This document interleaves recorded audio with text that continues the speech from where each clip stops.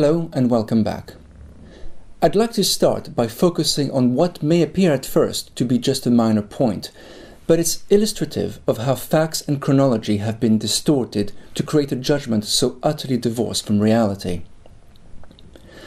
Paragraph 12 of the judgment includes the following as background to the case. When the claimants protested vigorously, the school excluded all their children. This was the result of the defendant's barrister, Jonathan Price of Doughty Street Chambers, trying to show in court that my wife and I were terrible parents and that the behavior that the school claimed was unacceptable was that we had created a website about the school, published our email correspondence on it, and even demonstrated outside the school.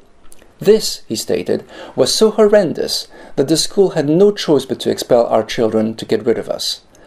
Except that's not how it happened, and Price knew that very well. He deliberately reversed the cause and effect to paint a very different picture.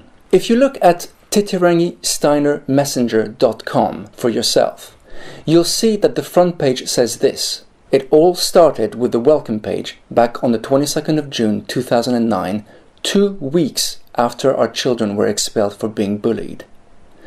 The first blog post is dated the 24th. And if you look at the videos on this site, you'll see it's very clear that we only protested after the expulsion, not before. But the skeptics among you may well say that all this can be made up. Dates can all too easily be altered. But here's something you can't fake: the Whois database. Go to whois.com, type in our site's address, and then click on Whois. This will tell you that our site was first registered on the 14th of June 2009. When were our children expelled? On the 5th of June. And when were we trespassed off the school for asking why? On the 8th.